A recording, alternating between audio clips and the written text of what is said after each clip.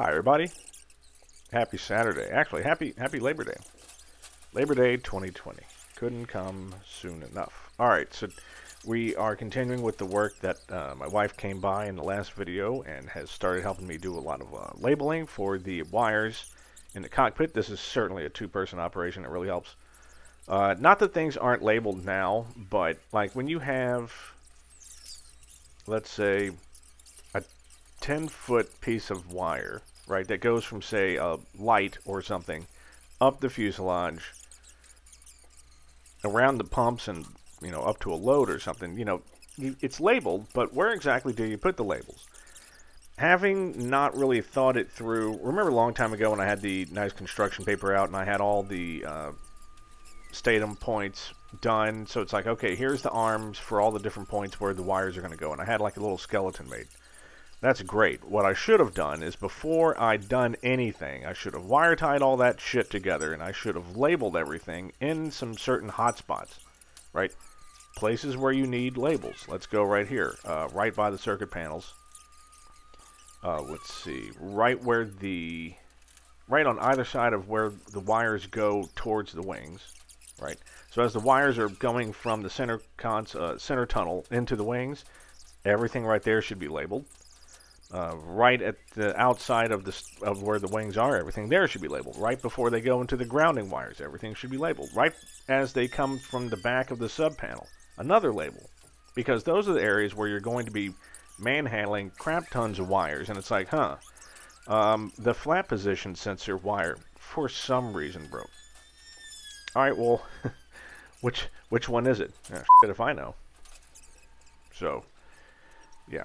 What's important, what's really important is making sure everything's labeled well. So what's going on here, and this is a great two-person job, is, so we're identifying a lot of the power wires coming from the back of the panel, right? So all of the G3X stuff.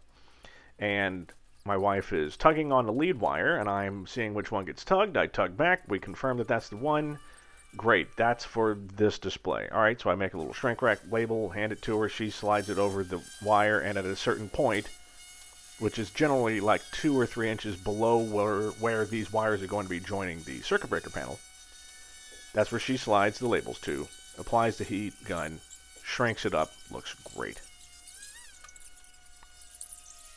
And I really like that she's involved, right? This is cool, and she likes this kind of stuff.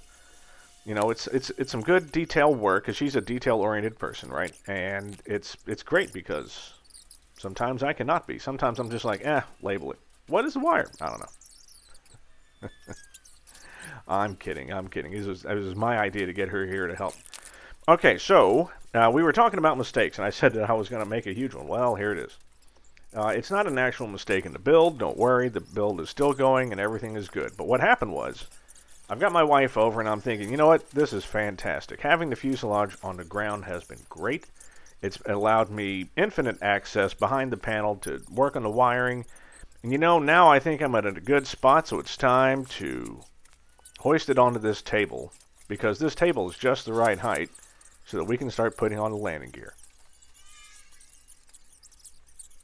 What the f*** was I thinking?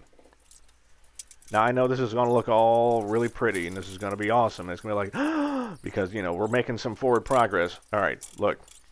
That fuselage on the ground, damn near infinitely easier to work on the wiring than it is when this plane is at full height. Right? So where you see it on that table, it's really only going to get about maybe 2 or 3 inches higher tops. I'm going to say, yeah, about 2.5 inches taller. That's all that's going to get. And so when I stand on the side of that fuselage now where the wiring is, it's like, you know what? This is pretty and all. I really could have waited like a couple more weeks before doing this. But still, none of that matters. Let's just look how awesome this is.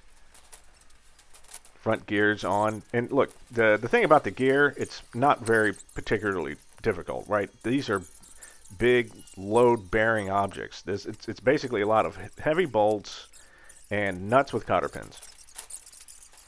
Right? So anyway, everyone have a great weekend. Have a good Labor Day, and I'm still putting a video out Monday, so see you soon.